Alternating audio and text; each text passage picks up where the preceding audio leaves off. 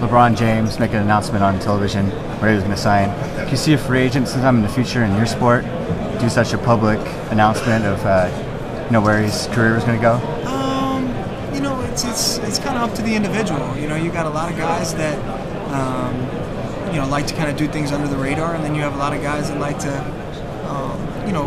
kind of make it more dramatic and more entertaining. And it's, I guess, kind of up to the individual. But I know I watched, and I was entertained. So I'm glad he did it, and it's gonna be fun to watch the NBA season next year for sure. David.